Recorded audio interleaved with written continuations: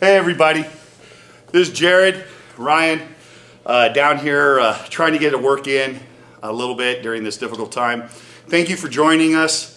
We'd like to share a few lessons with you from our curriculum. We hope that you're staying safe and that you're well. And so let's get to it. What do you say, Jared? Absolutely. All right, let's do this.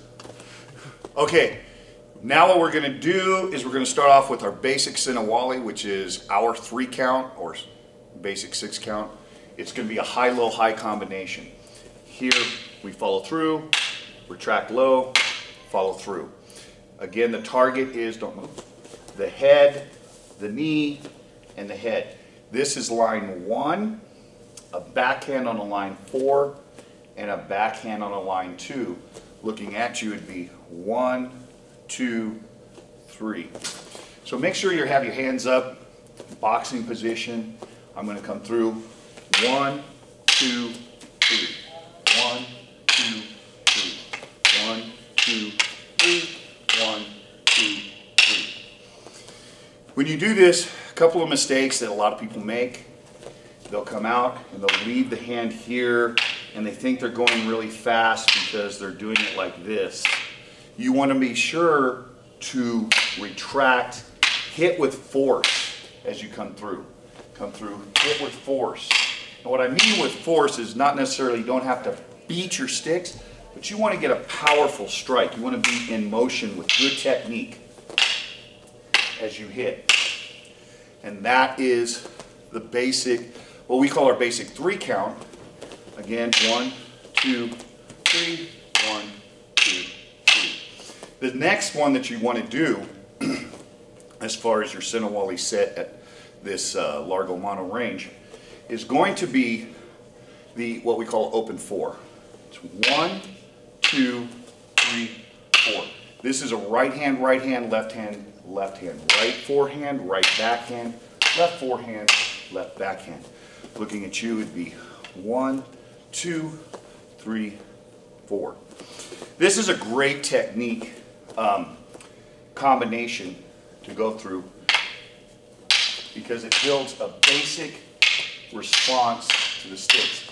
If he was to come at me, I could hit his hand and come back and hit his head. You can see how quickly that would just 1, 2 right there. So again, 1, 2. And note the body rotation. The guard hand is up as we do the drill. And the next one that we're going to do is going to be the closing 4. Now, if you look at the 3 count and the open 4, we keep our position open. We never cross our arms. Here's the 3 count. Here's our open 4. Note, I never cross my arms. That's why we teach you the closing 4 is to learn how to cross and uncross your arms.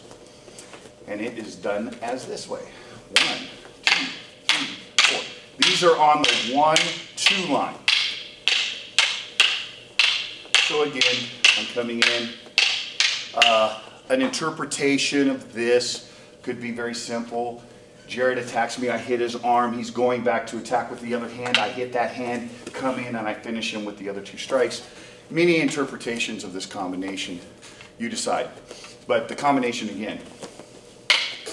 1, 2, 3, 4.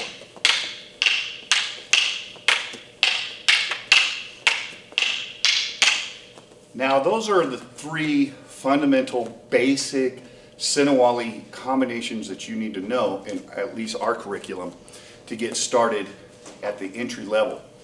And what we do after you know them all is we just stack those 3. So we come in 1, 2, 3, 1, 2, 3, open, into the close, back to the 3 count, open. And again, I want to emphasize the purpose of these is much similar to a boxing combination when you do jab, jab, cross, cross, hook, cross. There's many different ways that you can implement that. It's just deciding how you want to do it. But repetition, repetition is what's going to build proper technique and the skill that you want. So one more time.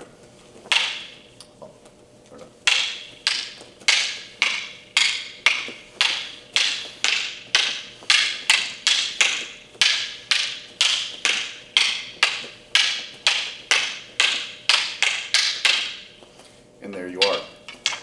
So that would be your first lesson that you want to work on, your first little unit. After you get that, then you move on to the next one. Hey everybody, we hope you enjoyed the lesson. As usual, please be safe. When you're working out with a training partner, a family member, make sure you wash your hands, you're practicing good hygiene, take it slow, and look for other activities to do. Stay fit during this difficult time that we're in.